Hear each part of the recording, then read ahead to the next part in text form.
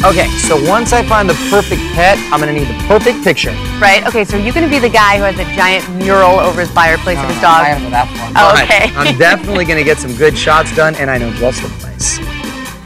It's not exactly like I hide from the paparazzi, so when I finally do pick a pooch, my dog and I will be no different. But how do you get that perfect puppy photo? I found Seth Casteel. He specializes in portraits of your pet, and he's detailing 3 expert how-to tips. Tip 1. A good location, which could be anything. It could be your house, it could be a park, it could be the beach. Tip 2. You need the right attitude. Dogs and cats read on energy, and so you have to have good positive energy to get good photos. And tip number 3. Hire me.